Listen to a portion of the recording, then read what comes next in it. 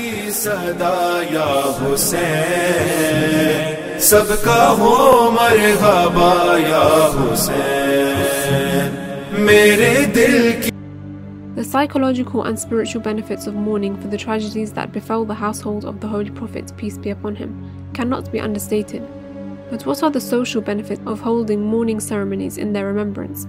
Why is there such a deep emphasis on coming together and creating space to recall the calamities that the AhlulBayt endured over 1400 years ago? First of all, mourning commemorations help to create a sense of unity and solidarity among the followers of the AhlulBayt. It allows their followers to come together and acquaint themselves with the traditions and biographies of the divinely appointed leaders. They provide a space for the revival of their legacy, help to establish people's relationship with them, and enable them to benefit from their teachings. The remembrance of Ashura and the events that took place in Karbala on that tragic day is also a means to awakening the people to injustices occurring in this day and age. It allows people to empathize and side with the oppressed, while standing against the oppressors of all times. It motivates people to create positive change in society, to ensure that justice is upheld and tyranny is eradicated. Mourning for an event associated with the Ahlul-Bayt is reviving their affairs. And this revival of the affairs revives the hearts. It revives the connection and the loyalty and the association with these holy individuals. Of course, the Holy Quran comes forward and says, ذَلِكَ وَمَنْ يُعَظِّمْ شَعَائِرَ اللَّهِ فَإِنَّهَا مِنْ تَقْوَى الْقُلُوبِ. Anyone who indeed revives the signs of Allah is demonstrating God consciousness. And so the days that belong to Allah, Ayyamullah, according to the Holy Quran, include the days in which those specifically chosen individuals by the Almighty left this world and sacrificed their lives. So in their remembrance, it is of the utmost importance that the mourning takes place. Why? Because we see in many instances in the lives of human beings whereby a remembrance of an individual becomes a very dry, a very kind of robotic process whereby people just admire an individual and that's it.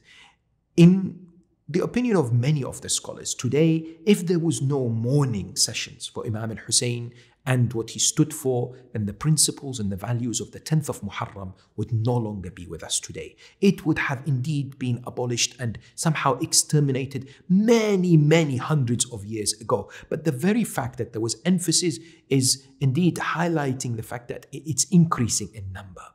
The world's largest annual gathering, peaceful gathering, that is the walk to the city of martyrs, the city of liberation, the city of peace, and the city of freedom, Karbala, that takes place every year during Arba'een, is very much based on mourning. And it's increasing year by year. And the generosity, the kindness, the servitude that people express are all down to the fact that over the years, there's been emphasis regarding mourning. Around the world today, in many different continents, in many different countries, you'll come to the conclusion that there are sessions of mourning. Sessions of mourning are positive. They're not only lamentations in the negative sense. They are some kind of a rebirth, a commitment. When an individual strikes their chest with their hands, they're saying that I will want to follow in the footsteps of Hussein and I want to follow in the footsteps of the Bayt alayhim as-salam. It is not just a matter of they passed away 1400 years ago, so I'm just recalling a historical fact. It is history plus what is alive today, what is important today, and what can happen in the future. Mourning has inspired so many revolutions and changes within and in societies, and therefore it is absolutely necessary. Throughout the course of history, mourning practices both in public and in private have often raised questions from other schools of thought, as well as the wider public.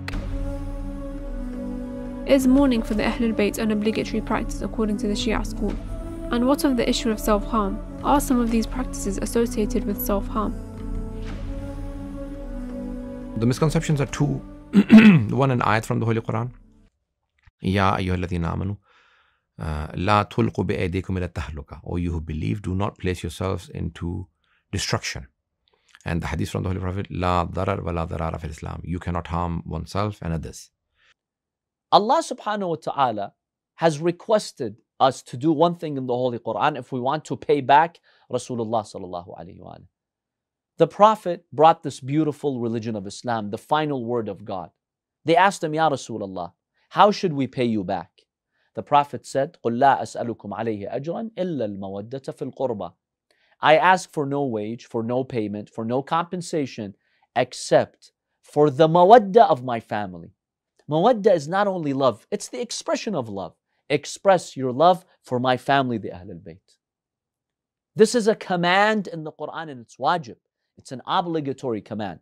Allah subhanahu wa ta'ala has commanded us to express that love for the family of the Prophet sallallahu alaihi wasallam. If you love someone, then you will be pleased in their pleasure and you will be grieved in their grief. There are those who come forward and say that some of the practices that we see around the world today under the kind of umbrella of azadari or mourning or Al-Hussain were not necessarily sanctioned by the AhlulBayt or were not practiced by the AhlulBayt.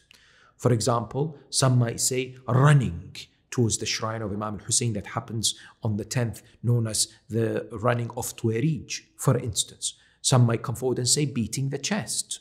We do not necessarily have a narration that one of the AhlulBayt alayhum salam did this. Is this permissible or is it not? And some of the enemies of Islam and the enemies of the AhlulBayt and the followers of AhlulBayt have utilized these things to try and attack the whole institution of Aza and the whole institution of mourning. The answer to this is everything is halal unless there is evidence that it is haram. And we do not have any evidence that, for example, beating the chest is actually haram. In fact, we have narrations that in Bukhari Sahih that women in Medina used to strike themselves when they heard about the sad demise of the Holy Prophet sallallahu alaihi wasallam. And as we said, the wife of Prophet Ibrahim alayhi salam would strike her cheeks when she heard that she is about to have a child. It's an expression. It's something that is absolutely fine. Now, some might say, what about the whole concept of self-harm? Could these practices be considered self-harm? And the answer to this is very important because self-harm is not something that is an easy label to place on any practice. If I eat 5 pieces, large pieces of a whole entire cake, that is self-harm. If I don't do enough exercise, that is self-harm. Just by itself, self-harm is not necessarily considered to be a haram practice. What is forbidden is excessive self-harm that causes damage to the body that is considered to be quite extensive damage. And so this becomes subjective now. This becomes something that people differ in. And that is why within the school of AhlulBayt, we have the beautiful system of ijtihad and marja'iyah. We have maraja', we have great scholars who have invested all their lives into producing these edicts and fatwas to issue whether such a practice is permissible or such a practice is not. And therefore, people would follow their own marja' in certain cases whether they are doubtful about a certain particular practice that may not be entirely practiced by the Shia, of whether it is permissible or not. But self-harm has to be placed on a degree and is not just something that can be somehow painted with the same brush towards every practice of Aza and mourning. Critics have often alluded to the fact that mourning over a battle that took place over 1400 years ago holds little relevance in the modern day. They claim that the tragedy of Karbala is an event that occurred far back in history, and that delving into it to such an extent holds little value today. To what extent is the remembrance of Karbala still relevant in this day and age?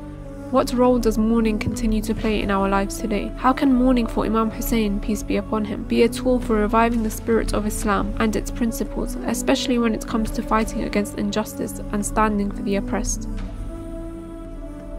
Mourning will always remain relevant because of a number of reasons. Number one, it reminds you of the pain Imam Husain went through, just like Eid al-Adha is a reminder of the pains that Nabi Ibrahim alayhi salam, Nabi Ismail alayhi salam, and Hajara salam alayha went through.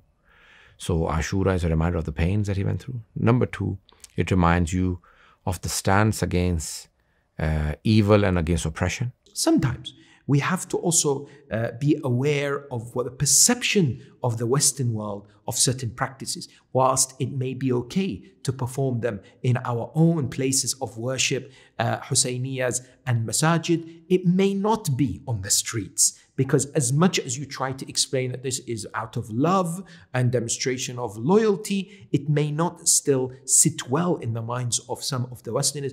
And the message of Imam Hussain might get lost then, because we might not be able to impact them the way we can and should. When the Holy Quran talks about the method of the prophets, Allah subhanahu wa ta'ala states, He sent every prophet with the language, the tongue of his people. You have to communicate to people in a way they can understand, that is in accordance with their mentality. I know there are some elders in our communities, in various communities, they want to mourn Imam Hussain the way they did back home. And they don't give the youngsters, the youth, a chance to mourn Imam Hussain alayhi salam in a different way. It's okay, let's keep our traditions. Value and cherish your traditions. Let your children see how you did it back home, that's fine. But we also have to give room to our youngsters. If they live in a society, and in that society there are more effective means to mourn, we should give them that freedom, we should give them that flexibility. Otherwise, we will lose these generations. I think we need to utilize the new languages. So not only just Arabic and Farsi and Urdu and some of the other languages that we use. We need to use the languages of the countries that we're in our speeches, in our latmiyas, in the nohas and the recitation, the poetry. We need to use the local languages. We also need to give message to the locals. So these were means of introducing the AhlulBayt alayhimus salam to the people, and they should continue to be the means. And we can only do that if we use the language of the people to do tabligh to them, to preach to them. Also, we need to understand what do these different methodologies that we use for grief. We need to explore other methods that people would understand that they are grieving, they are crying, they are mourning. And we need to convey that very clearly. They should understand that we are saddened, and we should also continuously say who we are mourning for. People should understand that this is not for someone, now. Someone 14 centuries back means so much to us that we still grieve for them. That needs to be conveyed. When you look at the story of Imam Hussain alayhi salam, it's one that resonates with everyone, the young and the old, the poor and the rich. Children, they're moved by it. Educated people, uneducated people, people of all races, of all backgrounds, even non-Muslims, when they hear the story of Imam Hussain, which is filled with grief and sadness and sorrow, they are motivated to learn about Imam Hussain. They are moved. That emotional dimension of the legacy of Imam Hussain, which causes us to mourn, is an invitation to everyone to join the ship of Imam Hussain alayhi salam, for he is the torch of guidance and the ship of salvation.